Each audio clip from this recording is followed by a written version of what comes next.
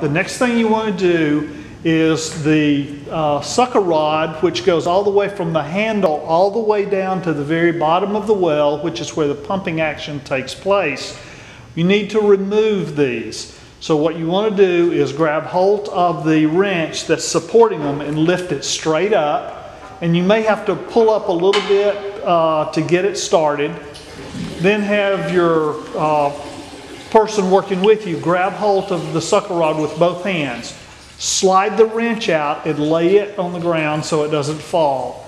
Safety is real important because you don't want that wrench just to hang up there. So you always want to make sure that you've got several hands on these as you're pulling them up, because the last thing you want to do is drop this back down the well.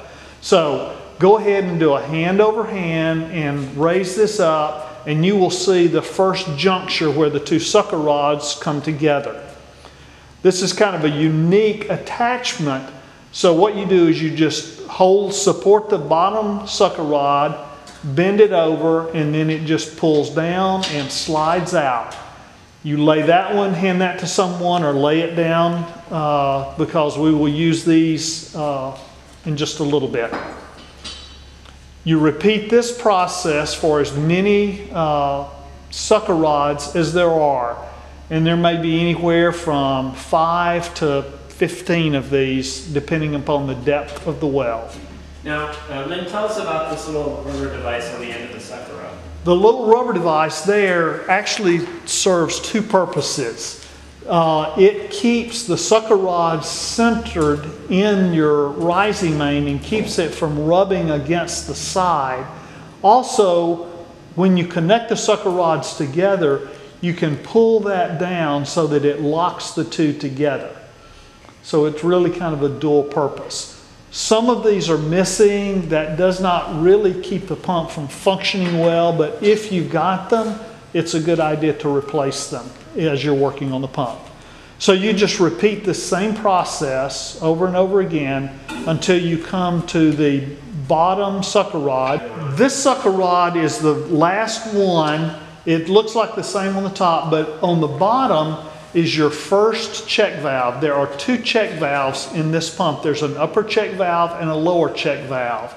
They look very similar. Each of the check valves has a little rubber stopper in it, and you want to make sure that that it is there and hasn't been lost. You want to inspect it for cracks or nicks, and you want to make sure that it will freely move within the plastic portion. So you can just take your finger and move it back and forth and see that it freely moves. Also, there's a soft cup seal on the outside. There are two grooves in the check valves. The upper check valve has a cup seal in the upper groove. When we look at the other check valve, we will see an O-ring in the bottom groove of that one. Okay, you've removed the top check valve, and what you need now is to remove the bottom check valve. And this is the other tool that comes with the Afridev pump. It's kind of a specialty tool, and it's called the check valve removal tool. It has a little hook in it that mates with a loop that's on the top of the bottom check valve. So what you do is you insert this with the hook end going down, and make sure that you have both people holding on to this so that you don't have the opportunity to drop it.